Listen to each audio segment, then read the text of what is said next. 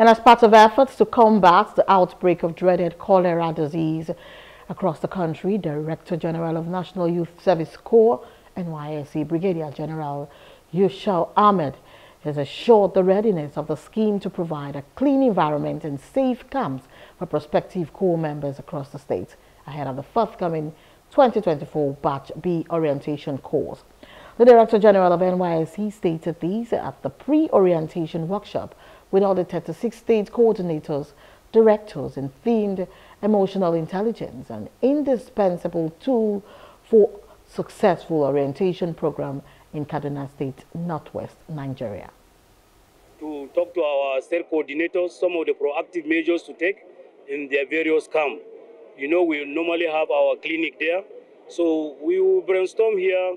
We will equally tell our state coordinators who are the managers of this camp to ensure the health condition of the camps and the sanitary expectation is taken into consideration.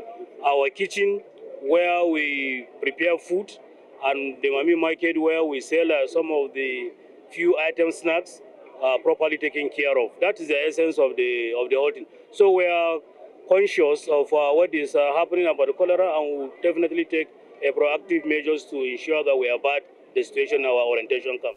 He urged the 7 Corps members and prospective members to take precautionary measures and their hygiene, which is the only way to combat the outbreak. The Corps members who are already serving, my message to them is to ensure they remain healthy, they make sure they take precautionary measures to remain clean, to ensure that their environment is also very clean, so that all this pandemic will not get to them.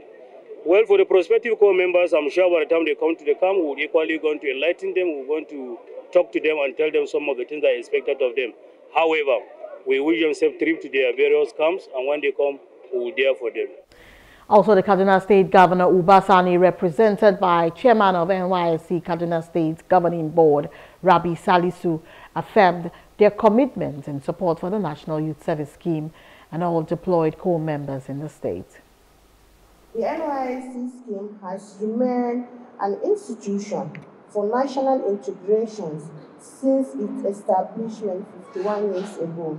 I wish to applaud the management of NYSC scheme for hosting such big workshops from time to time to examine and strategize on its such operation so as to continue to meet with the challenges of modern time.